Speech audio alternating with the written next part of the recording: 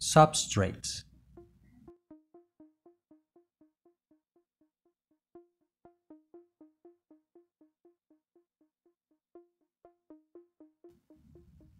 The substrate is a physical medium which protects and supports the plant for root development in vegetables and flowers, allowing the nutrient solution to be available for its development. It must be sterile, that is, it must not contain any bacteria or microorganisms whatsoever that could eventually spread or damage the plant. Likewise, it should not contain any element that could alter the nutrient solution. And this is the main reason why soil is not used in hydroponic growing.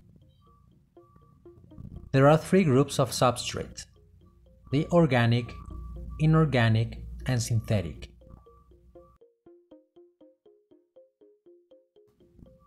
Since the beginning of hydroponics, substrates were considered as materials of great importance, since they must have a mixture of favorable qualities for growing.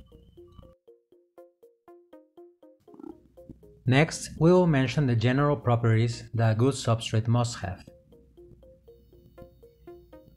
First one is moisture retention.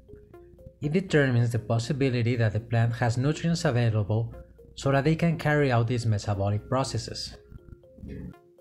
For this moisture retention to be available, it will depend a lot on its granulometry and porosity. The higher the water retention capacity of the substrate, the less frequent the irrigations will be. The second is capillarity. This property consists in the fact that the substrate has the capacity to absorb and distribute the nutrient solution in all directions through the micropores. When the substrate has a good capillarity, the water is absorbed in all directions, making the roots of the plants find a homogeneous humidity throughout the container. The third point is aeration. The optimal level of aeration capacity varies between 20 and 30%. This is defined as the proportion of the volume of oxygen that is available in the substrate after it has become saturated with water and has finished draining. Throughout this process, the root of our plant must have adequate respiration, and therefore it is important to choose a substrate with a stable structure, very porous, and complementary aeration of the solution. 4. The physical stability. The compactation and decomposition of the substrate can cause a reduction in the pore space and in the aeration capacity throughout the crop. That is why stability is one of the physical properties of vital importance in long-term crops. The most unsuitable substrates are those that crumble easily with the action of water.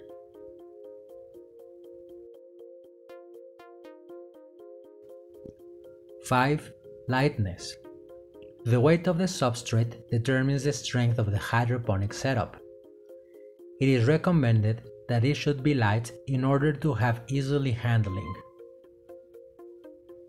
6. Good drainage. Any type of container and substrate that is being used must allow good drainage. When a hydroponic plant requires a great amount of nutrient solution or water, we must apply a greater amount of irrigation, but we must never flood the substrate, since this goes against the availability of oxygen. 7. Availability. This is a logical condition, but sometimes it is not taken into account when selecting the substrate.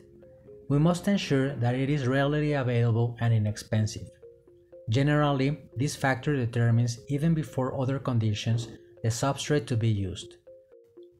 That is why it is advisable to make a budget without sacrificing the quality of the product.